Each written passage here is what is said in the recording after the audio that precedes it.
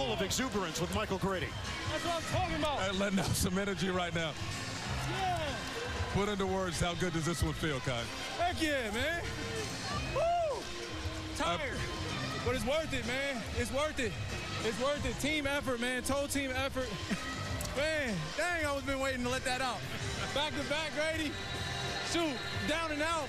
That's what I'm talking about, baby. 21 down in the third quarter. 21 down in the third.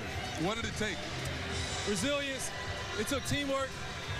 It took all of the above, man. It took every single ounce of energy we had tonight.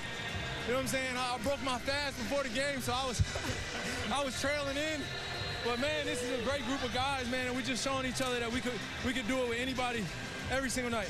You grew up watching Knicks. You haven't played in this building since 2019. Wow. How good did it feel, your first game in a Nets uniform here at the Garden? It felt incredible. You know, this is like a second home to me. I've been coming from Jersey, Penn Station to Penn Station, you know, since I was 7 years old, 8 years old. So this one feels good.